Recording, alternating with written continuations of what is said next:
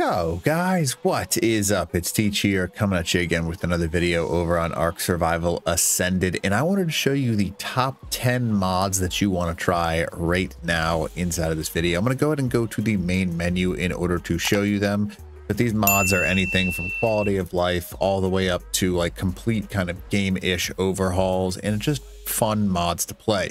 So I'm going to talk about each one of them and I'll show you where to find them and what they do. Now, before we get there, if you don't mind, smack that like button, leave a comment below for the algorithm, and then consider subbing to the channel. I am literally within 100-ish of getting to 100K, which is crazy. So I'm super excited about that. So anyways, the number one mod that you have to try is actually on this page right here. So inside of Ark, if you haven't played this yet, Shiny Dinos Ascended is my favorite mod in Ark Survival Evolved, and it is transferred over into Ark Survival Ascended. Now, the reason it's so nice is because it doesn't do anything game breaking. It essentially gives them tech level boost. So they get a plus 30 levels if you're playing with 150 as your max, and they get special abilities, like some of them are iced over, that cannot be transferred. That's the key word. So it's not broken even for like PvP servers where you can kind of just have these, and they have small boosts. So you can read through the entire thing, but they have some really neat things. They've got some like little particle effects that go around them. They get the special colors. They can sometimes be burning and have special abilities, but they cannot pass that down in generations. So it's probably one of my favorite mods. Plus it's a cool little thing where you have to go to areas and tame dinos that you wouldn't normally tame. And I really like that in general. You can see right here that they have 40 unique distinct color sets, which is huge, and it's a mod that has a big history, so definitely check out Shiny Ascended. Now the next on the list, I don't know if you've heard about it yet, but if you haven't, you're crazy. I mean, that's not entirely true. If you haven't, you probably have lived under a rock. Svartalfheim. If you didn't play Svartalfheim in Ark Survival Evolved, this is one of the best mod maps that you can play. No flyers is one of my favorite styles to any game. Plus, the guy that makes it, Nekatis, is a fantastic modder. He actually does a whole bunch of really awesome stuff. And this game in general, like the modding there's a lot of cool stuff that you can do. And a lot of his maps have just been updated, and he never releases things unless they're good enough. Now, some people will release their mod maps too early, but he always releases them after they're completed enough to a point where you're not going to have major issues. And when he does, he always fixes it really quickly. So Svartalfheim is a mod map that you need to try. This is the PC only version. However, there is also a console version as well. You should 100% check it out. Now, number 3 on my list is actually a collection that I have done stuff about before, but it has not changed because these maps, I mean, these mods in general are just fantastic, right? So Gaia. Now, Gaia, if you haven't played it in the original Ark Survival Evolved, it is one of the most fun mod packs in general. Once he actually starts releasing the whole Gaia mod, the different 9 realms, oh my goodness, you guys are gonna be so stoked to play that. But right now, this is what he's got out there. You can see there's a whole bunch of downloads. There's a whole bunch of valuable things. He has a total of 10. There's collectors, no fall damage, admin commands, glider, spawn shield, crop block, grapple, starter pack, fishery, storage, elixirs, and caves teleporter. I use the caves teleporter all the time. And the elixirs is actually one of the most popular Ark mods right now because it's got a bunch of really cool things that are really useful. A little too broken to use in a PvP game, but a lot of fun. Now, that kind of counts as my 3rd overall mod that I enjoy. There's a whole bunch of them in there, obviously, so, you know, it's just a good one. But anyways, next up on our list, I've done reviews on this one before, but the Imbue and Upgrade Station, it continues to get better. They've kind of made some adjustments to it. And what does it allow you to do, right? So basically it's a mod, and I'm sorry, I won't zoom in for you, but basically it allows you to upgrade and add statistics to your armor pieces, which is super cool. So if you have a primitive piece of armor, you can upgrade it finally to the highest level of Ascendant. It's going to be expensive, yes, but once you get to that point, you can also actually add imbues to it, right? Now, imbues in this game essentially mean that if you have a stat bonus of like plus 20% health on one of your pieces of armor and plus 10% speed or plus 10% food, it's going to give you bonus statistics if you're wearing that armor, which is a super cool concept, and it never really existed inside of Ark Survival Evolved. However, in Ascended, this is a super cool mod. I really like it. It's a lot of fun, can be a little broken for PvP, but is still very fun to play with. Now, next up on our list is one that has literally been tested. This one So many people have downloaded this that it's almost funny. Automated Ark, 2.9 million downloads, which means that almost everyone that has played this game has downloaded this mod. It basically gives you the lovely ability to play the game how you want to play it, with a whole bunch of unique features, including specialized faults, specialized transferring ways, all kinds of healing station, everything that you can think of to make your game, like the little mundane bullcrap tasks, makes it easier, a lot easier.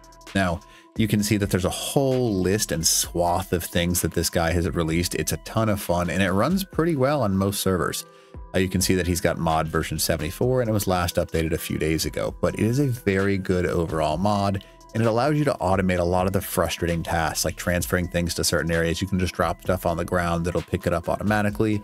It's a great mod to use, so definitely check it out. Now, next on my list, I don't know how this one has fallen so far down. QOL Plus. This is essentially a mod that represents Structures Plus port over. Now, what does that mean, right? If you've never played Structures Plus, basically, you've got a massive amount of stuff that is incredibly useful. You get additions of things like nannies. You get a full pulling scheme, so you can take resources from one side, choose what you want, and then put it into a location wherever you want to.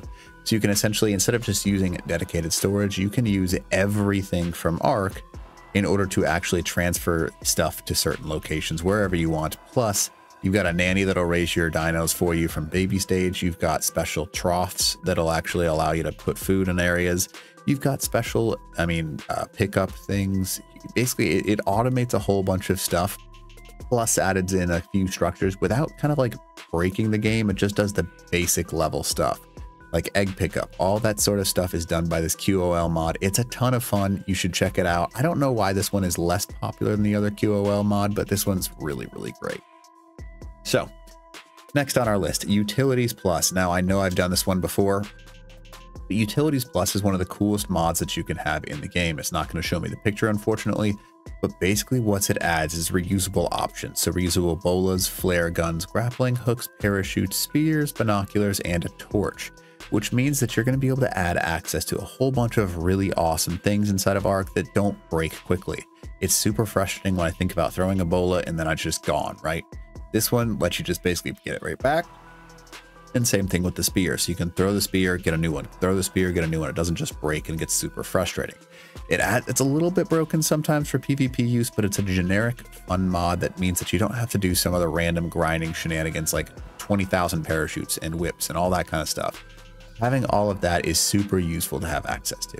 Now, the next one is kind of a game overhaul. Now, this one is one of my favorite mods right now. So Draconic Chronicles, if you haven't played it, it basically adds wyverns and specialized dragons in order to kind of play and add into the island. Now, just so you can see that right now, he's got a whole bunch of different types of dragons and also some special functions. He's got fire wyverns, lightning wyverns, poison wyverns, polar dragons, super cool, by the way, and crystal wyverns, inferno wyvern, and then a rejuvenating dragon. Basically, you can see it's a friendly dragon that's going to give you some heals over time. It's a whole new mod set that adds in brand new creatures with new, literally everything. It's just an awesome overall mod. It adds in a whole bunch of unique features too, like the obsidian fridge, which can store milk, which is awesome. I guess that's next to the milk fridge. The cauldron, so you can make essence. Incubator, which basically the 10 air conditioners, so you can have less stuff. It's a really awesome mod. It adds in a whole bunch of neat features, more of a PvE friendly mod because it's got some specialized stuff in there that can be a little bit broken for PvP, but it's a lot of fun in general. Now, another one of those mods that adds a bunch to your game, Dino Discovery. I'm just going to type it in like that. So if you haven't played the Dino Discovery mod, where is it? Why didn't it show up on this page? Excuse me. Did I spell it wrong? Discovery? Okay. Well, that's interesting. I'm going to go ahead and go to installed mods because I know it's in my installed mods list. But if I go to Dino Discovery mod is essentially a mod. There it is, or Dinosaur Discovery. That's what it is. This mod is amazing. It adds in a whole bunch of unique features and creatures. You can see it: Basilisk, Carcanos, Ravager, Griffin, Snow Owl, Ice Bullet.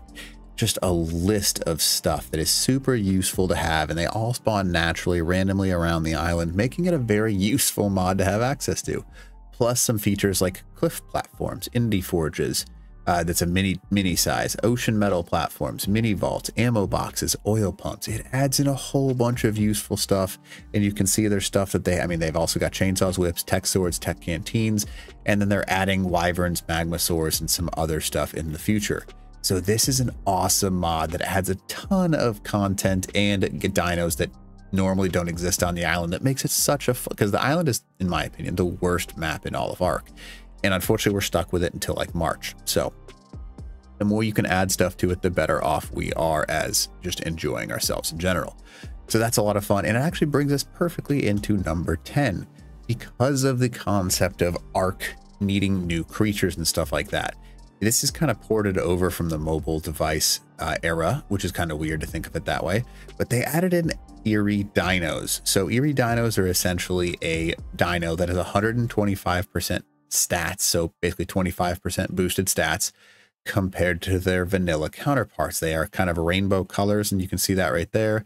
There's a normal one compared to the Eerie style of it. And the super cool version of this is that you're actually able to, if you have something stupid happen or you get arced or something along those lines, it gives you the ability to actually go back and respawn that dino. And you can see it right here. Where is it? They drop the creature implant and you can bring your dino back, which is a super useful thing once you have that ability, because the number of times I've been arced by some random shenanigans and then not been able to bring a dino back is sad. So having that ability is super nice. Obviously a little bit broken for PvP, but still a really cool concept in general. So yeah. So anyways, that is all of the mods that I was going to talk about. So technically I gave you more than 10, but you know, these are the ones that are really strong right now. They are very stable.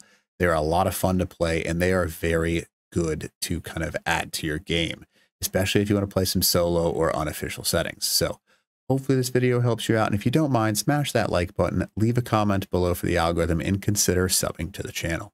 All right, Teach.